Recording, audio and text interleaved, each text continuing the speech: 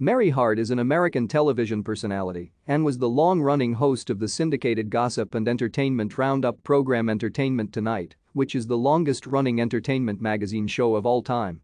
She was also Miss South Dakota 1970. Hart was born in Madison, South Dakota, and lived in Sioux Falls, South Dakota, as well as in Denmark, as a child and teenager.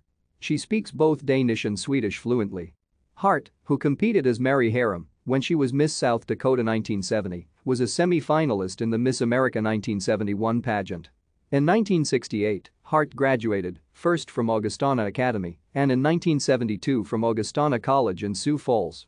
While teaching English at Washington High School for 2 years, she also produced and anchored her own talk show on KSFY-TV, the local NBC affiliate. Hart began her full-time television career in 1975 at WMT-TV in Cedar Rapids, Iowa, then moving to KMTV in Omaha, Nebraska. In 1976, she went to KTVY in Oklahoma City, where she co-hosted a show with Danny Williams called Danny's Day.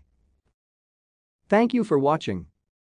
Like and subscribe if you would like to view more of our videos. Have a nice day.